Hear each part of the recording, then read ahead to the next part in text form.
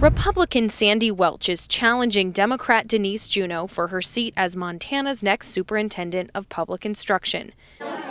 During the past 4 years that Juneau has held the office, high school graduation rates have increased and student achievement is some of the highest in the nation. Yeah, I love this job. I love being Superintendent of Public Instruction. I get to travel around and visit with students and hear their optimism that they have for the future, and it makes you optimistic about what our state can be and what our country can be when you hear about their hopes and dreams. Juneau believes the biggest challenge facing Montana schools is preparing students for the 21st century. At a very minimum, we need to make sure students have a high school diploma so that they can take those next steps into their lives.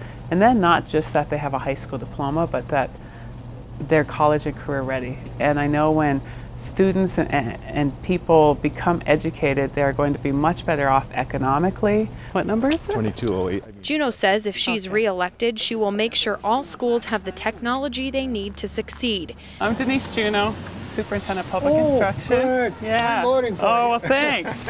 She also wants to increase the legal dropout age to 18 and continue her Graduation Matters program. Thank you. You're welcome. She's going to get elected and make the schools even better than they already are. There you go. This is my lucky day. I've been campaigning a lot about local control. Parents want to be involved in their schools. Communities want to know how their schools are doing. Hi.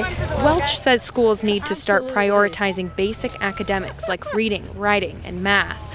Every teacher focuses on student learning every single day.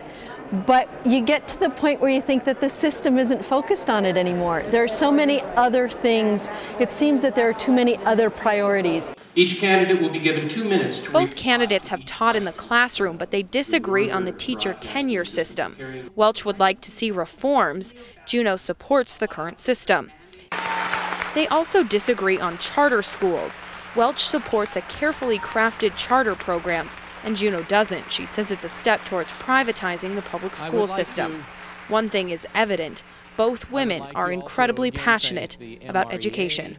Reporting on the campaign trail, I'm Marnae Banks for Montana's news station.